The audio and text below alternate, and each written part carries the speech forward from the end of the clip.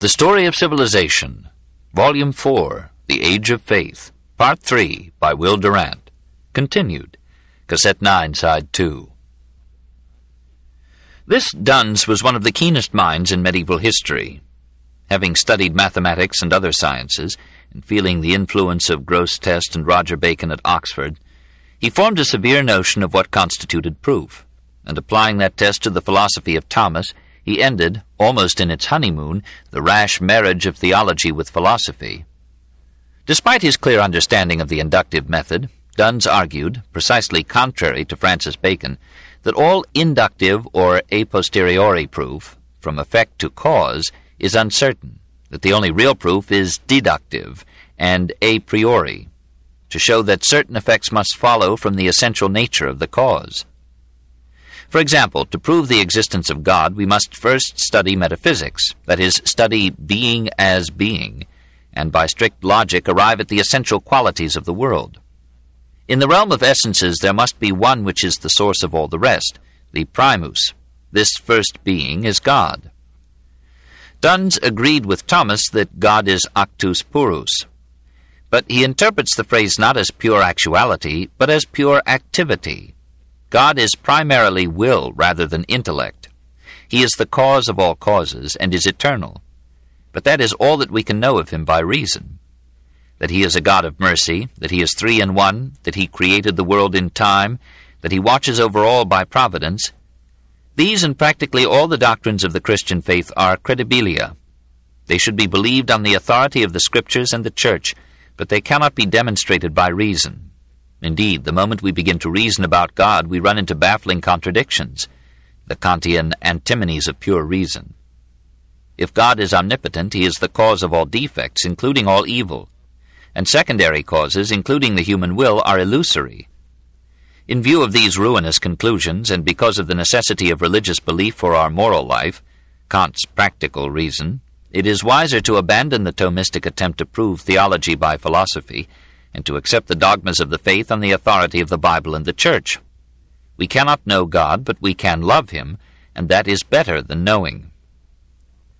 In psychology, Duns is a realist after his own subtle fashion. Universals are objectively real, in the sense that those identical features which the mind abstracts from similar objects to form a general idea must be in the objects, else how could we perceive and abstract them? He agrees with Thomas that all natural knowledge is derived from sensation. For the rest, he differs from him all along the psychologic line.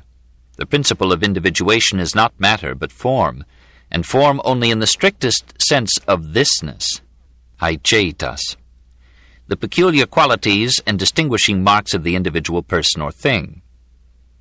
The faculties of the soul are not distinct from one another, nor from the soul itself.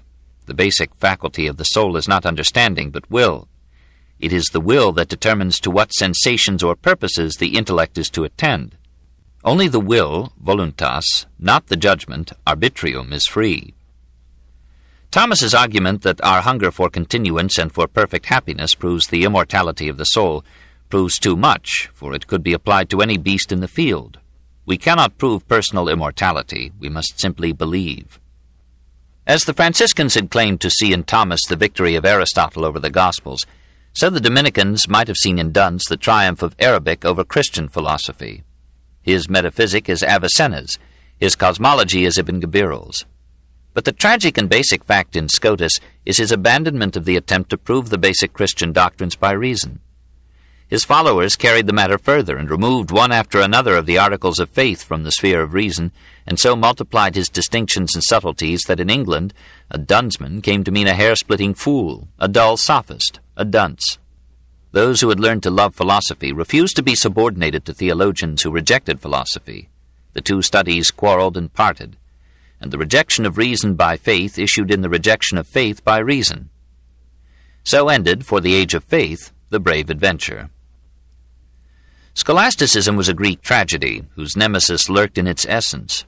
The attempt to establish the faith by reason implicitly acknowledged the authority of reason.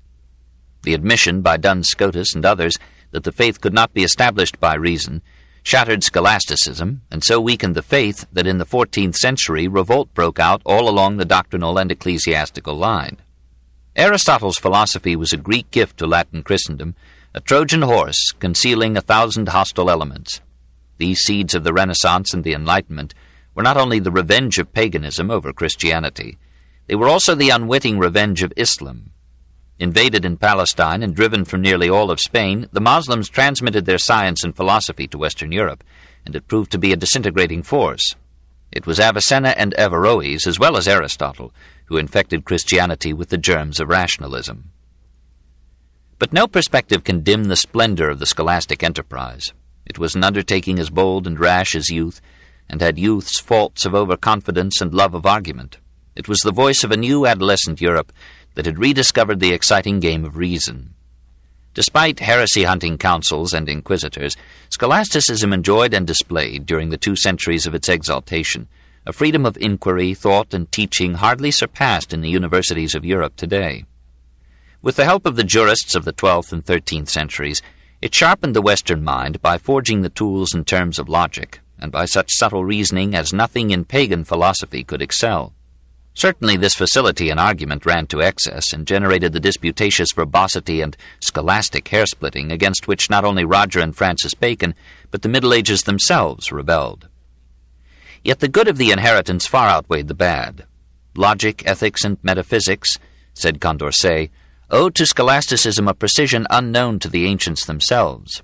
And it is to the schoolmen, said Sir William Hamilton, that the vulgar languages are indebted for what precision and analytical subtlety they possess.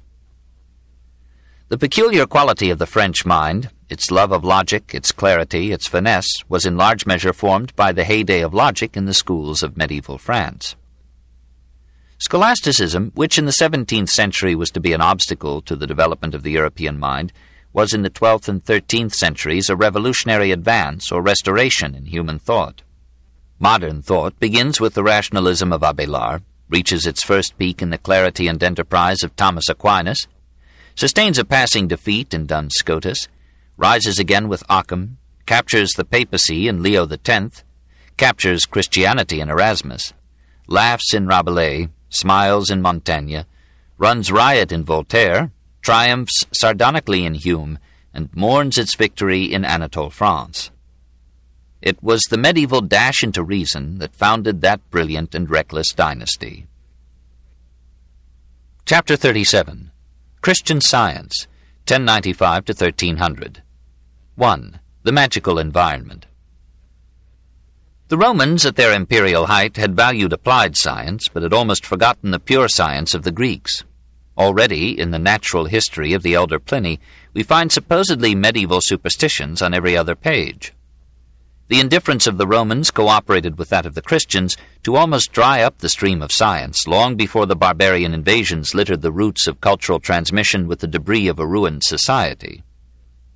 What remained of Greek science in Europe was buried in the libraries of Constantinople, and that remnant suffered in the sack of 1204. Greek science migrated through Syria into Islam in the 9th century and stirred Moslem thought to one of the most remarkable cultural awakenings in history, while Christian Europe struggled to lift itself out of barbarism and superstition. Science and philosophy in the medieval West had to grow up in such an atmosphere of myth, legend, miracle, omens, demons, prodigies, magic, astrology, divination, and sorcery, as comes only in ages of chaos and fear. All these had existed in the pagan world and exist today, but tempered by a civilized humor and enlightenment. They were strong in the Semitic world, and triumphed after Averroes and Maimonides. In Western Europe, from the 6th to the 11th century, they broke the dikes of culture and overwhelmed the medieval mind in an ocean of occultism and credulity. The greatest, most learned men shared in this credulity. Augustine thought that the pagan gods still existed as demons, and that fauns and satyrs were real. Abélard thought that demons can work magic through their intimate acquaintance with the secrets of nature. Alfonso the Wise accepted magic and sanctioned divination by the stars. How then should lesser men doubt? A multitude of mysterious and supernatural beings had descended into Christianity from pagan antiquity, and were still coming into it from Germany, Scandinavia, and Ireland, as trolls, elves, giants, fairies, goblins, gnomes, ogres, banshees, mysterious dragons, blood-sucking vampires, and new superstitions were always entering Europe from the east.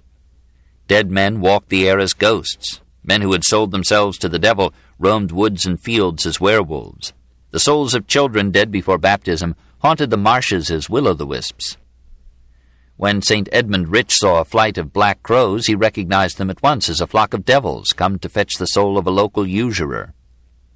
When a demon is exorcised from a man, said many a medieval story, a big black fly, sometimes a dog, could be seen issuing from his mouth. The population of devils never declined. 100 objects, herbs, stones, amulets, rings, gems, were worn for their magic power to ward off devils and bring good luck. The horseshoe was lucky because it had the shape of the crescent moon, which had once been a goddess. Sailors at the mercy of the elements and peasants, subject to all the whims of earth and sky, saw the supernatural at every turn, and lived in a vital medium of superstitions. The attribution of magic powers to certain numbers came down from Pythagoras through the Christian fathers. 3, the number of the Trinity, was the holiest number and stood for the soul. 4 represented the body. 7, their sum, symbolized the complete man. Hence a predilection for 7, ages of man, planets, sacraments, cardinal virtues, deadly sins. A sneeze at the wrong time was a bad omen and had better be disarmed with a God bless you in any case. Philters could be used to create or destroy love.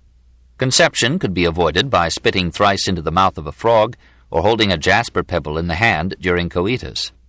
The enlightened Agobard, Archbishop of Lyon in the 9th century, complained that things of such absurdity are believed by Christians as no one ever aforetime could induce the heathen to believe.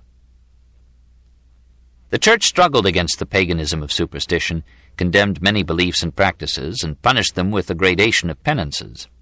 She denounced black magic, resort to demons to obtain power over events, but it flourished in 1,000 secret places. Its practitioners circulated privately a Liber Perditionis, or Book of Damnation, giving the names, habitats, and special powers of the major demons. Nearly everybody believed in some magical means of turning the power of supernatural beings to a desired end. John of Salisbury tells of magic used by a deacon, a priest, and an archbishop. The simplest form was by incantation. A formula was recited, usually several times. By such formulas a miscarriage might be averted, a sickness healed, an enemy put out of the way. Probably the majority of Christians considered the sign of the cross, the Lord's Prayer, and the Ave Maria as magic incantations, and used holy water and the sacraments as magic rites, bringing miraculous effects. Belief in witchcraft was next to universal. The penitential book of the Bishop of Exeter condemned women who professed to be able to change men's minds by sorcery and enchantments, as from hate to love, or from love to hate, or to bewitch or steal men's goods, or who professed to ride on certain nights and on certain beasts with a host of demons in women's shape, and to be enrolled in the company of such. The witches' Sabbath that became notorious in the 14th century. A simple witchery consisted in making a wax model of an intended victim, piercing it with needles, and pronouncing formulas of cursing. A minister of Philip IV was accused of hiring a witch to do this to an image of the king. Some women were believed able to injure or kill by a look of their evil eye. Bertolt of Regensburg thought that more women than men would go to hell because so many women practiced witchcraft. Spells for getting a husband, spells for the marriage, spells before the child is born, spells before the christening. It is a marvel that men lose not their wits for the monstrous witchcrafts that women practice on them. Visigothic law accused witches of invoking demons, sacrificing to devils, causing storms, etc., and ordered that those convicted of such offenses should have their heads shaved and receive 200 stripes. The laws of Canute in England recognized the possibility of slaying a person by magic means. The Church was at first lenient with these popular beliefs, looking upon them as pagan survivals that would die out. On the contrary, they grew and spread, and in 1298 the Inquisition began its campaign to suppress witchcraft by burning women at the stake. Many theologians sincerely believed that certain women were in league with demons, and that the faithful must be protected from their spells. Caesarius of Heisterbach assures us that in his time many men entered into pacts with devils, and it is alleged that such practitioners of black magic so disdained the Church that they travestied her rites by worshipping Satan in a black mass. Thousands of sick or timid people believed themselves to be possessed by devils. The prayers, formulas, and ceremonies of exorcism used by the Church may have been intended as psychological medicine to calm superstitious minds. Medieval medicine was in some measure a branch of theology and ritual. Augustine thought that the diseases of mankind were caused by demons, and Luther agreed with him. It seemed logical, therefore, to cure illness with prayer and epidemics by religious processions or building churches. So Santa Maria della Salute at Venice was raised to check a plague, and the prayers of Saint Gerbaud, Bishop of Bayeux, cured that city of an epidemic of dysentery. Good physicians welcomed the aid of religious faith in effecting cures. They recommended prayer and the wearing of amulets. As far back as Edward the Confessor, we find English rulers blessing rings for the cure of epilepsy. Kings, having been consecrated by religious touch, felt that they might cure by imposition of hands. Persons suffering from scrofula were supposed to be especially amenable to the royal touch, hence the name King's Evil for that ailment. St. Louis labored assiduously with such impositions, and Philip of Valois is said to have touched 1,500 persons at one sitting. There were magical means to knowledge as well as to health. Most of the old pagan methods for divining the future or seeing the absent flourished throughout the Middle Ages, despite repeated condemnation by the Church. Thomas à Becket, wishing to advise Henry II about a contemplated invasion of Brittany, consulted an aruspix, who foretold the future by watching the flight of birds, and a chiromancer, who predicted by studying the lines of the hand. This art of palmistry claimed divine sanction from a verse in Exodus, chapter 13, verse 9. "It shall be for a sign unto thee upon thine hand." Other prophets tried to foretell events by observing the movements of the winds, aeromancy, or the waters, hydromancy, or the smoke rising from a fire, pyromancy. Some, imitating the Moslems, marked points at random lines upon the earth, or upon any writing material, connected the points with lines, and told fortunes from the geometrical figures so formed, geomancy. Some, it was alleged, learned the future from the evoked dead, necromancy. Albertus Grotus, at the request of Frederick Barbarossa, evoked, we are told, the spirit of the emperor's wife. Some consulted prophetic books, like those purporting to contain the predictions of the Sibyls, or Merlin, or Solomon. Some opened the Bible at random, sortes sanctorum, or the Aeneid, sortes Virgilianae, and told the future from the first verse seen. The gravest medieval historians nearly always found, like Livy, that important events had been directly or symbolically foretold by portents, visions, prophecies, or dreams. There were heaps of books, for example one by Arnold of Villanova, offering the latest scientific interpretation of dreams, oniromancy, not much sillier than those which famous scientists have written in the 20th century. Nearly all these modes of divination or clairvoyance had been practiced in antiquity and are practiced today. But our time, despite some effort, has not yet equaled the age of faith, in Islam, Judaism, or Christendom, in belief that the future is decipherably written in the stars. If the climate of the earth and the growth of plants could be so clearly influenced by the heavenly bodies, why should not these affect, nay, determine, the growth, nature, illnesses, periods, fertility, epidemics, revolutions, and destinies of men or states? So nearly every medieval mind believed. A professional astrologer could be found in the household of almost every prince or king. Doctors bled their patients, as many farmers still plant their seeds, according to phases of the moon. Most universities gave courses in astrology, meaning by it the science of the stars. Astronomy was included in astrology, and progressed largely through astrologic interest and aims. Sanguine students professed to have found predictable regularities in the effects of celestial bodies on the earth. Persons born under the ascendancy of Saturn would be cold, cheerless, saturnine. Those born under Jupiter, temperate and jovial. Under Mars, ardent and martial. Under Venus, tender and fruitful. Under Mercury, inconstant, mercurial. Under a high moon, melancholy almost to the point of lunacy. Genethliology predicted the entire life of the individual from the position of the constellations at his birth.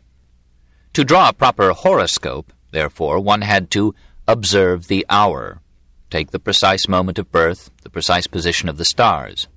Astronomic tables were compiled chiefly to aid the drawing of such horoscopes. Certain names stand out in this period as pundits of the occult. Peter of Abano almost reduced philosophy to astrology. and Arnold of Villanova, a famous physician, had a predilection for magic. Cecco d'Ascoli, from 1257 to 1327, who taught astrology at the University of Bologna, boasted that he could read a man's thoughts or tell what he concealed in his hand by knowing the date of his birth. To illustrate his views, he cast the horoscope of Christ and showed how the constellations at the Nativity had made the crucifixion inevitable. He was condemned by the Inquisition in 1324, abjured, was spared on condition of silence, went to Florence, practiced astrology for numerous clients, and was burned at the stake for denying the freedom of the will in 1327. Many sincere students, Constantine the African, Gerbert, Albertus Magnus, Roger Bacon, Vincent of Beauvais, were accused of magic and of relations with devils because the people could not believe that their knowledge had been obtained by natural means. Michael Scott earned the suspicion by writing famous treatises on the occult: a Liber Introductorius on astrology, a Physiognomia on the correlation of qualities of character with peculiarities of body, and 2 texts of alchemy. Michael condemned magic, but enjoyed writing about it. He listed 28 methods of divination, and seems to have believed in all of them. Unlike most of his contemporaries, he made careful observations and some experiments. On the other hand, he suggested that carrying a jasper or topaz would help a man to preserve continence. He was clever enough to keep on good terms with both Frederick II and the popes, but the inexorable Dante consigned him to hell. The Church and the Inquisition were part of the environment of European science in the 13th century. The universities, for the most part, operated under ecclesiastical authority and supervision. The Church, however, allowed considerable latitude of doctrine to professors, and in many cases encouraged scientific pursuits. William of Auvergne, Bishop of Paris, who died in 1249, promoted scientific investigation, and ridiculed those who were ready to see the direct action of God in any unusual event. Bishop Grosseteste of Lincoln was so advanced in the study of mathematics, optics, and experimental science that Roger Bacon ranked him with Aristotle. The Dominican and Franciscan orders made no known objection to the scientific studies of Albertus Magnus or Roger Bacon. St. Bernard and some other zealots discouraged the pursuit of science, but this view was not adopted by the Church. She found it hard to reconcile herself to the dissection of human cadavers, for it was among her basic doctrines that man was made in the image of God, and that the body as well as the soul would rise from the grave. And this reluctance was fully shared by the Moslems and the Jews, and by the people at large. Guido of Vigevano, in 1345, spoke of dissection as forbidden by the Church, but we find no ecclesiastical prohibition before the bull De Sepulturis of Boniface VIII in 1300. And this merely forbade the cutting up of corpses and the boiling away of their flesh in order to send the sterilized bones of dead crusaders back to their relatives for burial at home. This may have been misinterpreted as forbidding post-mortem dissection, but we find the Italian surgeon Mondino boiling and dissecting corpses about 1320 without any known ecclesiastical protest. If achievements of medieval science in the West should seem meager in the following summary, let us remember that it grew in a hostile environment of superstition and magic, in an age that drew the best minds into law and theology, and at a time when nearly all men believed that the major problems of cosmic and human origin, nature, and destiny had been solved. Nevertheless, after 1150, as wealth and leisure grew, and translations began to pour in from Islam, the mind of Western Europe was aroused from its torpor, curiosity flared into eagerness, men began to discuss the brave old world of the unfettered Greeks, and within a century all Latin Europe was astir with science and philosophy. 2. The Mathematical Revolution. The first great name in the science of this period is Leonardo Fibonacci of Pisa. Sumerian mathematics, born of forgotten parentage, had descended through Babylonia to Greece. Egyptian geometry, still visible in the pyramids, had passed, perhaps through Crete and Rhodes, to Ionia and Greece. Greek mathematics had gone to India in the wake of Alexander, and had played a part in the Hindu development that culminated in Brahmagupta, from 588 to 660. About 775, translations were made of Hindu mathematicians, and soon afterward of Greek mathematicians, into Arabic. About 830, the Hindu numerals entered Eastern Islam. About 1000, Gerbert brought them to France. In the 11th and 12th centuries, Greek, Arabic, and Hebrew mathematics streamed into Western Europe through Spain and Sicily, and came with Italian merchants to Venice and Genoa, Amalfi and Pisa. Transmission is to civilization what reproduction is to life. Another line of transmission appeared in the 6th century B.C. in the form of the Chinese abacus, from the Greek abax, a board, an instrument for counting by transferring little bamboo rods from one group to another. Its descendant, the suanpan, is still used by the Chinese. In the 5th century B.C., says Herodotus, the Egyptians reckoned with pebbles, bringing the hand from right to left. The Greeks proceeded contrariwise. The Romans used several forms of the abacus. In one form, the counters slid in grooves.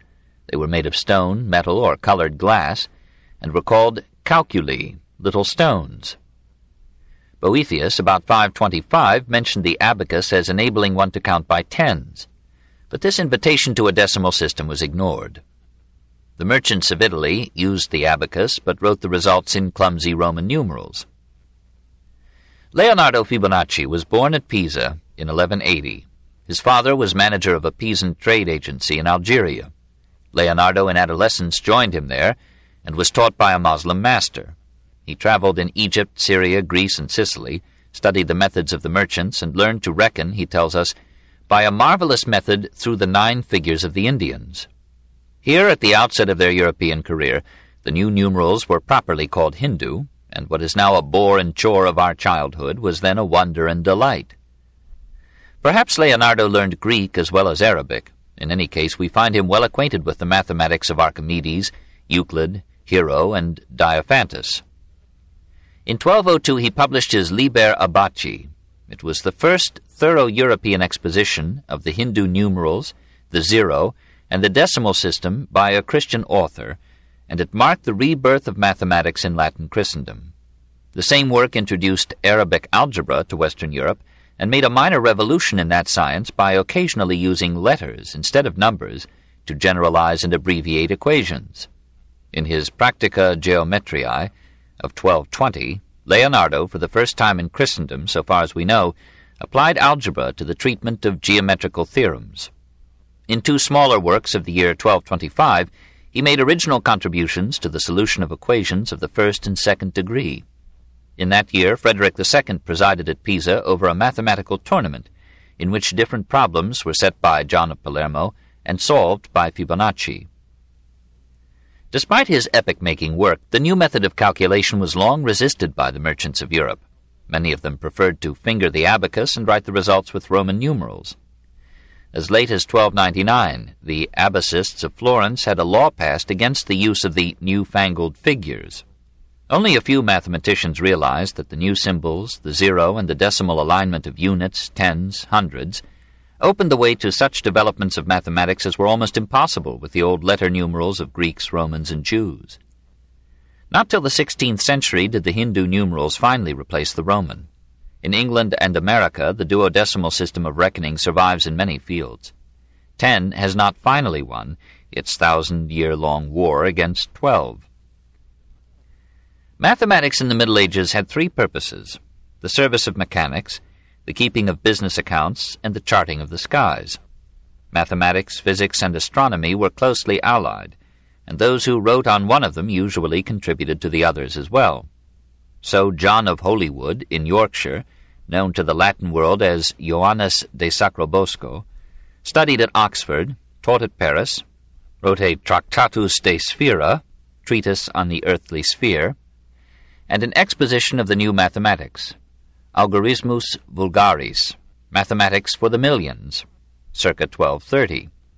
Algorismus, a corruption of the name al-Khwarizmi, was the Latin term for an arithmetical system using the Hindu numerals. John credited the Arabs with the invention of this system and was partly responsible for the misnomer Arabic numerals. Robert of Chester, about 1149, in adapting the astronomical tables of al-Battani and al-Zarqali, brought Arabic trigonometry to England and introduced the word sinus, for bay or sine, into the new science. Interest in astronomy was maintained by the needs of navigation and the passion for astrology. The immense authority of the oft-translated Almagest petrified the astronomy of Christian Europe into the Ptolemaic theory of eccentrics and epicycles, with the earth at the hub of the world. Alert minds like Albertus Magnus, Thomas Aquinas, and Roger Bacon felt the force of the criticisms that the Moorish astronomer Albatrugi had aimed at this system in the 12th century, but no satisfactory alternative to Ptolemy's celestial mechanics was found before Copernicus. Christian astronomers in the 13th century pictured the planets as revolving about the earth. The fixed stars, snared in a crystal firmament and steered by divine intelligences, revolved as a regimented host around the earth, and the center and summit of the universe was that same man whom the theologians described as a miserable worm, tainted with sin and mostly doomed to hell. The suggestion offered by Heraclides Ponticus, 4 centuries before Christ, that the apparent daily motion of the heavens was due to the axial rotation of the earth, was discussed by Semitic astronomers in the 13th century, but was quite forgotten in Christendom. Another notion of Heraclides, that Mercury and Venus revolved about the sun, had been handed down by Macrobius and Martianus Capella. John Scotus Erigena had seized upon it in the 8th century and had extended it to Mars and Jupiter. The heliocentric system was on the verge of victory, but these brilliant hypotheses were among the casualties of the Dark Ages, and the Earth held the center of the stage till 1521. All astronomers, however, agreed that the Earth is a sphere. The astronomical instruments and tables of the West were imported from Islam, or were modeled on Islamic originals. In 1091, Walker of Lorraine, later prior of Malvern Abbey, observed lunar eclipses in Italy with an astrolabe. This is the earliest known case of observational astronomy in the Christian West. But even 2 centuries later, circa 1296, William of St. Cloud had to remind astronomers, by precept and example, that the science grew best on observation rather than on reading or philosophy. The best contribution to Christian astronomy in this period was the Alphonsine Tables of Celestial Movements, prepared for Alfonso the Wise by 2 Spanish Jews. The accumulation of astronomic data revealed the imperfections of the calendar established by Julius Caesar in 46 BC from the work of Sosigenes, which made the year too long by 11 minutes and 14 seconds. And the increasing intercourse of astronomers, merchants, and historians across frontiers exposed the inconvenience of conflicting calendars. Al-Biruni had made a useful study of the rival systems of dividing time and dating events circa 1000. Aaron ben Meshulam and Abraham bar Hia furthered the study in 1106 and 1122, and Robert Grosseteste and Roger Bacon followed with constructive proposals in the 13th century. The Computus, circa 1232 of Grosseteste, a set of tables for calculating astronomic events and movable dates, for example Easter, was the first step toward the Gregorian calendar of 1582 that guides and confuses us today. 3. The Earth and its life. The least progressive medieval science was geology. The earth was the chosen home of Christ, and the shell of hell, and weather was the whim of God. Moslem, Jew, and Christian alike covered mineralogy with superstition, and composed lapidaries on the magical powers of stones. Marbod, Bishop of Rennes, who lived from 1035 to 1123, wrote in Latin verse a popular Liber Lapidum, describing the occult qualities of 60 precious stones.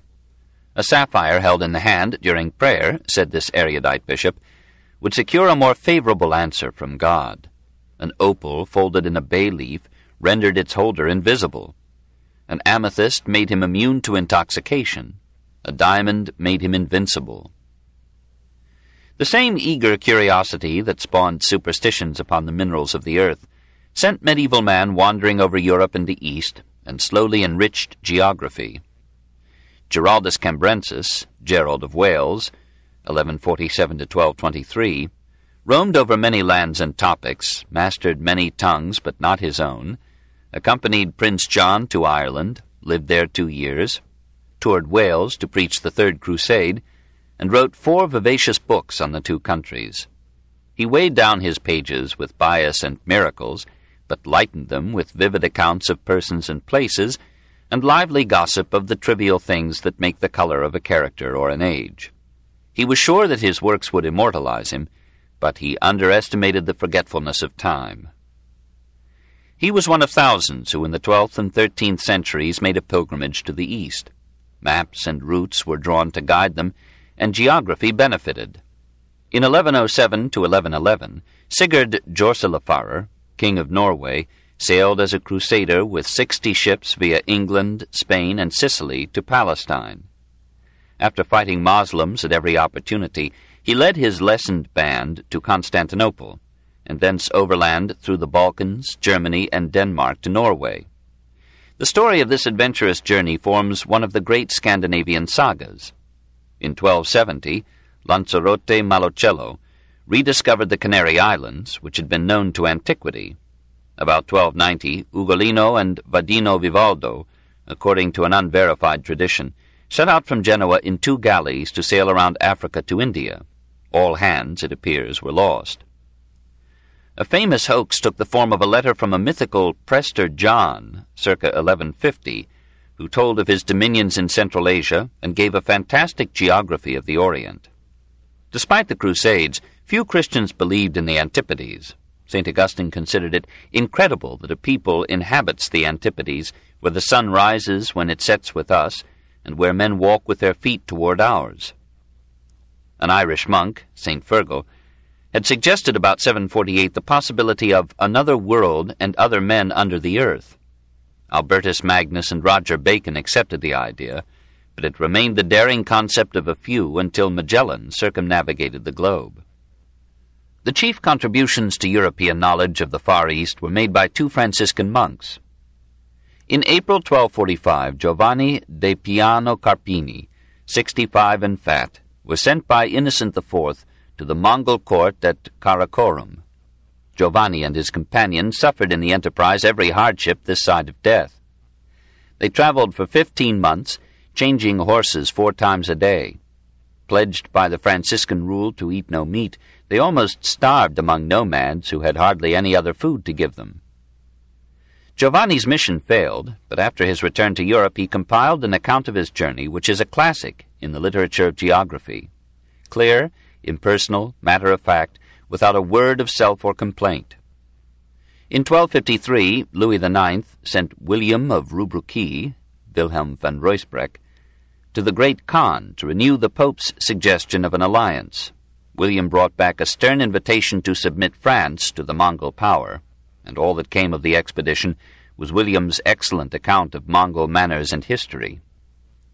Here, for the first time, European geography learned the sources of the Don and the Volga, the position of Lake Balkhash, the cult of the Dalai Lama, the settlements of Nestorian Christians in China, and the distinction of Mongols from Tatars.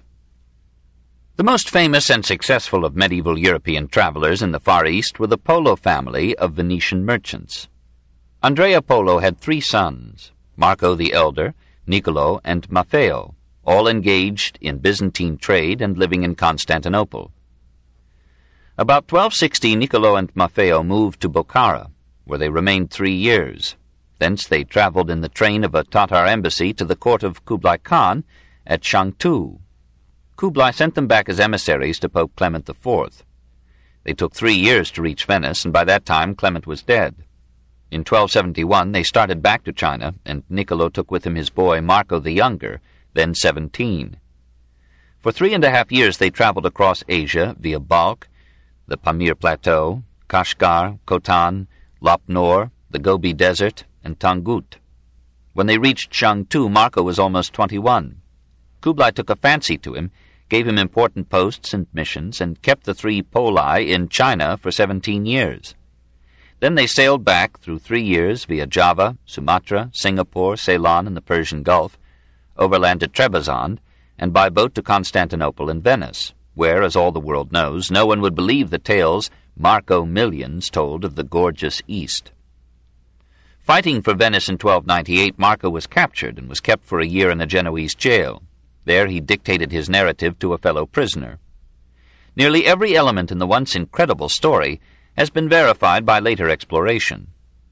Marco gave the first description of a trip across all Asia, the first European glimpse of Japan, the first good account of Pekin, Java, Sumatra, Siam, Burma, Ceylon, the Zanzibar coast, Madagascar, and Abyssinia. The book was a revelation of the East to the West. It helped to open new routes to commerce, ideas, and arts, and shared in molding the geography that inspired Columbus to sail westward to the East. As the orbit of commerce and travel widened, the science of cartography crept laboriously back toward the level it had reached in Augustus's days. Navigators prepared portolani, guides to the ports of trade, with maps, charts, itineraries, and descriptions of the various harbors. In the hands of the Pisans and Genoese, these portolani reached a high degree of accuracy. The mappae mundi, drawn by the monks of this period, are by comparison schematic and incomprehensible. Stimulated by the zoological treatises of Aristotle and the botanical classic of Theophrastus, the awakening mind of the West struggled to graduate from legend and Pliny to a science of animals and plants. Nearly everyone believed that minute organisms, including worms and flies, were spontaneously generated from dust, slime, and putrefaction. Bestiaries had almost replaced zoology. Since monks did almost all the writing, the animal world was considered largely in theological terms as a storehouse of edifying symbolism, and additional creatures were invented in playful fancy or pious need. Said Bishop Honorius of Autun in the 12th century, "The unicorn is a very fierce beast with only one horn. To capture it, a virgin maid is placed in the field. The unicorn approaches her, and, resting in her lap, is so taken. By the beast Christ is figured, by the horn his insuperable strength. Resting in the womb of a virgin, he was taken by the hunters. That is, Christ was found in the form of a man by those who loved him." The most scientific work of medieval biology was Frederick II's De Arte Venandi cum Avibus, a 589-page treatise on the art of hunting with birds. It was based partly on Greek and Moslem manuscripts, but largely on direct observation and experiment. Frederick himself was an expert falconer. His description of bird anatomy contains a great number of original contributions. His analysis of the flight and migration of birds, his experiments on the artificial incubation of eggs, and the operations of vultures show a scientific spirit unique in his age. Frederick illustrated his text with hundreds of drawings of birds, perhaps from his own hand, drawings true to life down to the tiniest details. The menagerie that he collected was not, as most contemporaries thought, a whim of bizarre display, but a laboratory for the direct study of animal behavior. This Alexander was his own Aristotle. 4. Matter and energy.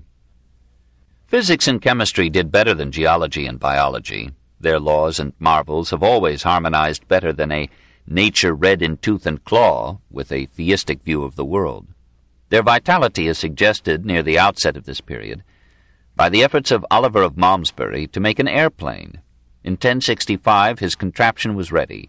He soared in it from a high place and was killed.